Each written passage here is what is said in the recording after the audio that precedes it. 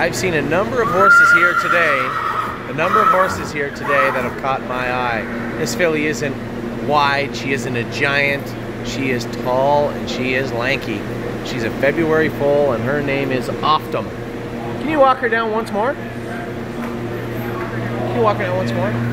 She's very correct. If anything, she's a little straight in her knees, but that's all right.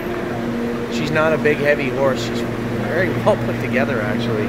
Some of these long toms look great. Now, first dam is 3 for 4. Mickey's House, 120,000. Jailhouse Mickey and Mickey J, all Jailhouse Jessies.